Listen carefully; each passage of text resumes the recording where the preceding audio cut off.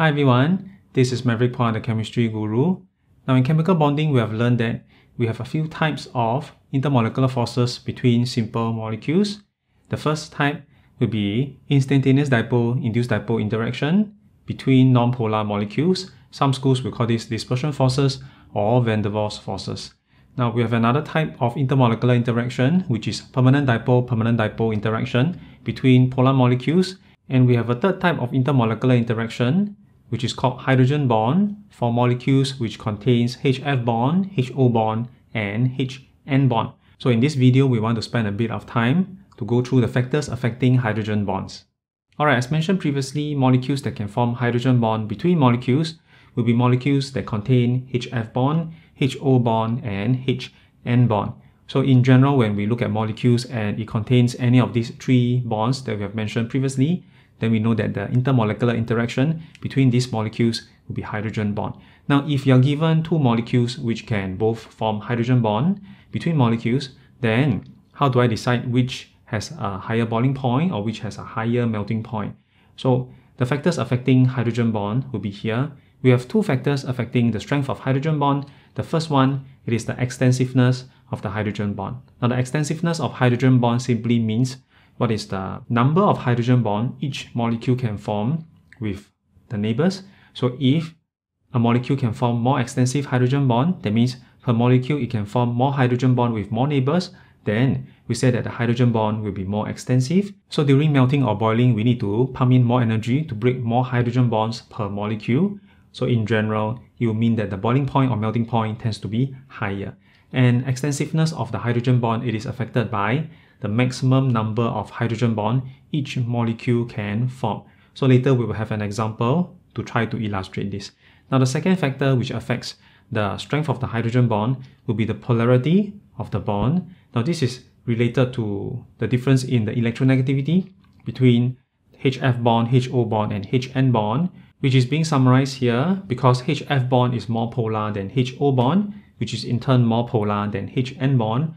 So therefore, molecules which contain HF bonds will have a stronger hydrogen bond between molecules as compared to molecules which contain HO bond, which in turn has stronger hydrogen bond as compared to molecules which contain HN bond. Again, later we will have another example to try to illustrate this factor. Now, comparing these two factors, what is important is we have to know which factor is more important, which factor is less important. So therefore, we always consider the more important factor first. So extensiveness is actually more important than polarity. So the first thing that we have to consider comparing two molecules which can both form hydrogen bond would be the extensiveness. Which molecule can form more extensive hydrogen bond? If the extensiveness is different, then the strength of the hydrogen bond will be just purely based on extensiveness. The molecule that can form more hydrogen bond per molecule will have more extensive hydrogen bond, so therefore the boiling point or melting point tends to be higher. If extensiveness is the same, then we look at polarity. If I look at the molecule, does it contain HF bond, HO bond, or HN bond? And we can do the comparison involving the strength of the hydrogen bond based on this guideline here. Alright, let's look at the first factor, which is the extensiveness of the hydrogen bond, which we have mentioned previously. It is related to the maximum number of hydrogen bond each molecule can form with its neighbor. Now, if I want to compare the following melting point trends, ethanol, the melting point it is minus 114.1 degrees Celsius. Ethanoic acid, the melting point it is 16.6 degrees C. Ethane dioic acid, the melting point is 190 degrees Celsius. So we notice these three compounds contain 2 carbon each, but with different number of OH groups and C double bond O groups, and there is an increase in the melting point. So what we want to do is we want to make use of extensiveness of the hydrogen bond to explain this melting point trend.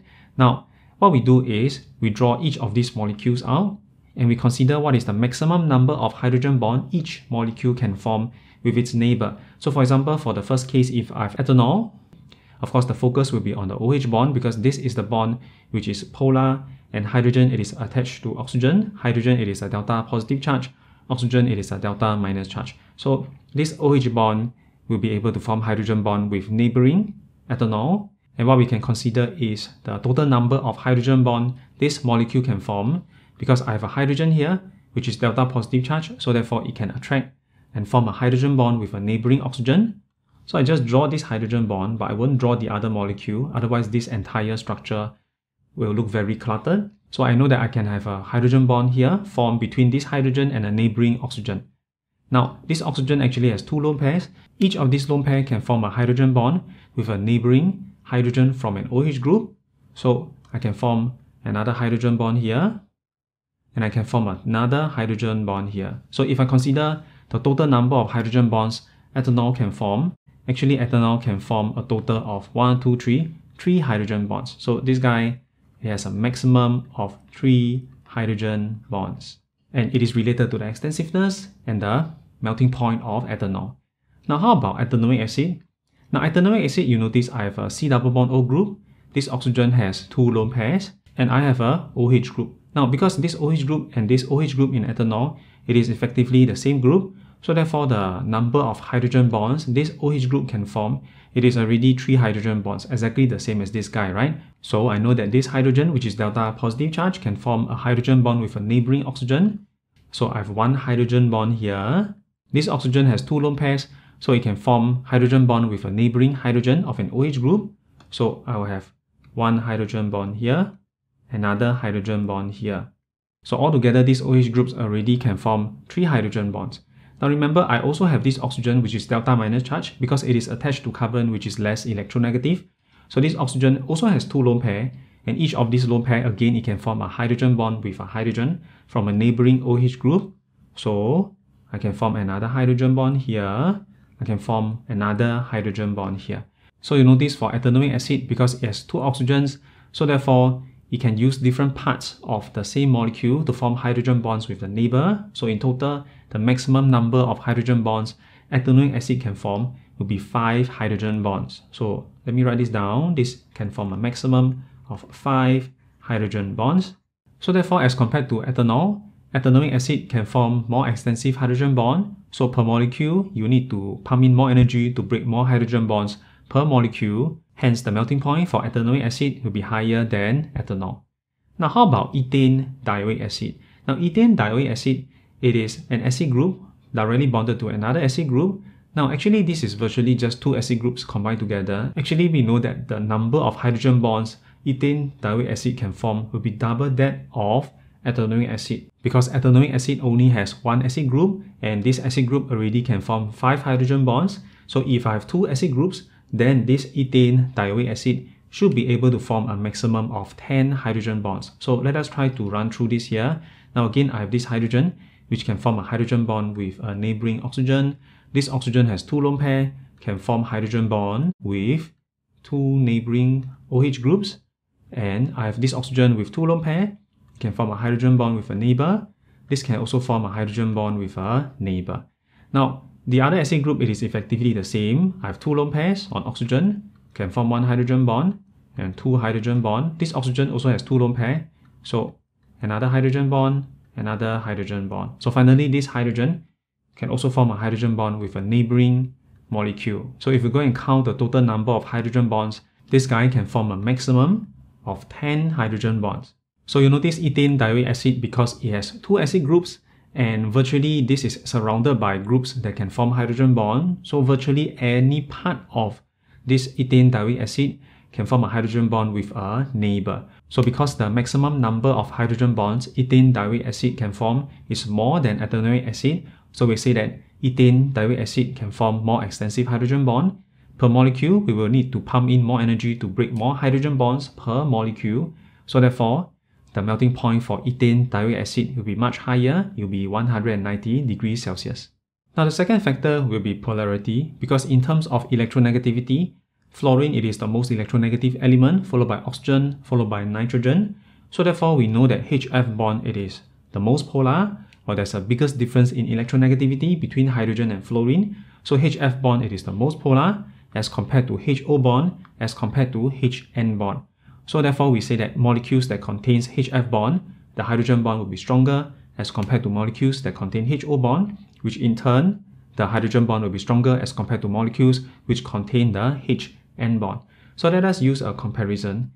If I want to compare the boiling point, in this case between ethylamine and ethanol. So this is a 2-carbon alcohol versus a 2-carbon amine. Ethyl amine boiling point is 16.6 degrees Celsius. Ethanol boiling point, it is higher, 78.4 degrees Celsius.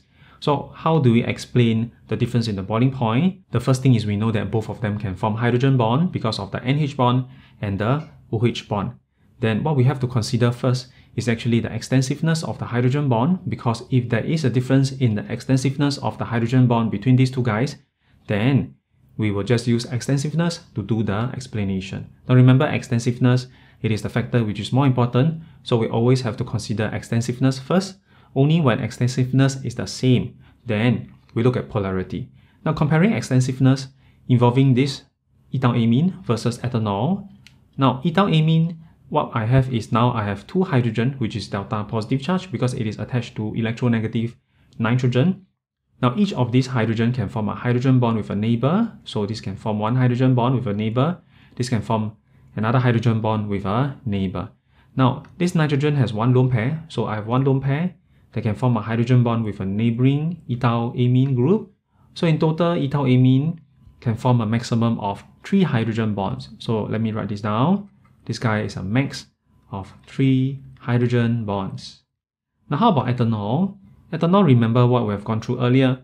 Ethanol can form 1 hydrogen bond because of this hydrogen, which is delta positive charge, 2 lone pairs, so each of these lone pair can form a hydrogen bond.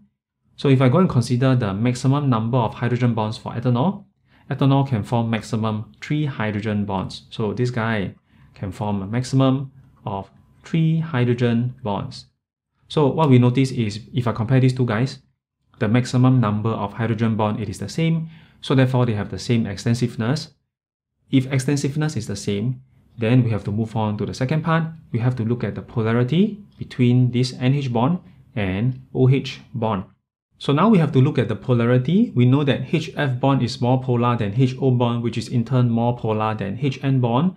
And how does it affect the strength of the hydrogen bond? Now remember, if I consider OH bond versus NH bond, which is in this case, because oxygen is more electronegative than nitrogen, so there is a bigger difference in electronegativity between the OH bond, and there's a smaller difference in electronegativity between the NH bond.